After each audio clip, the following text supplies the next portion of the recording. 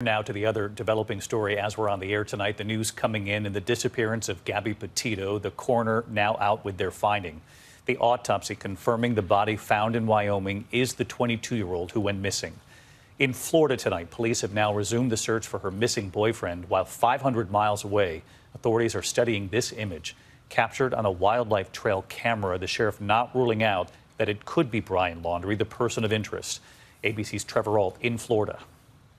Tonight, the FBI confirming a body found in Wyoming's Grand Tetons is Gabby Petito. The cause of death still pending final autopsy results, but the coroner finding this is a homicide.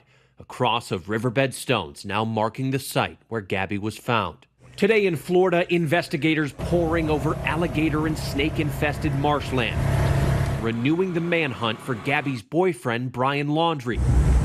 Drones flying overhead as ATVs and canine units weave through that 25,000-acre nature reserve where Laundrie's family told officials he may be.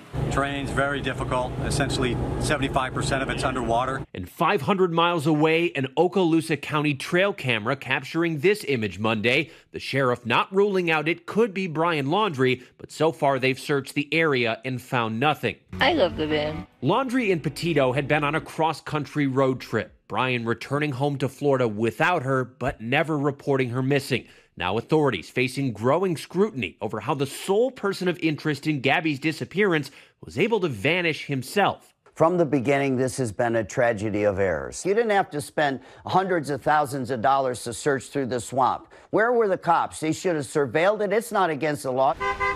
While investigators raided the Laundrie family home Monday, police have stressed Brian is a person of interest but not a suspect because until now, there was no crime. And the lawyer for the Laundrie family advised them not to talk to authorities.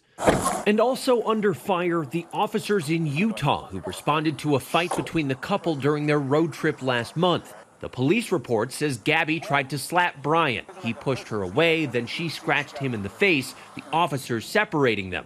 What was it you were attempting to accomplish by slapping? I was trying to get him to stop telling me to calm down. But the witness who called 911 said Brian was the aggressor. We drove by and the gentleman was slapping the girl. He was slapping her? Yes. And Trevor Ault back with us live from Florida tonight. Trevor, last night here, the attorney for Brian Laundrie's family said that the family was going to speak today, but that didn't happen. No, it didn't, David. Late last night, that attorney scrapped those plans after he says he spoke with the FBI. He did just release a brief statement saying, "May Gabby rest in peace." We've also heard from the attorney representing the Petito family. He says they will have a statement when Gabby is home. David. Trevor Ault with late developments tonight. Trevor, thank you. And Gabby Petito's disappearance is now drawing renewed attention to another disappearance, a young geologist missing in Arizona. Daniel Robinson went missing in the desert outside Buckeye, Arizona in late June. His family claiming authorities haven't done enough to find him. Police say a landowner found Robinson's significantly damaged Jeep on July 19th, about 4 miles from the job site where he was last seen. Hi, everyone. George Stephanopoulos here. Thanks for checking out the ABC News YouTube channel. If you'd like to get more videos, show highlights, and watch live event coverage, click on the right over here to subscribe to our channel. And don't forget to download the ABC News app for breaking news alerts. Thanks for watching.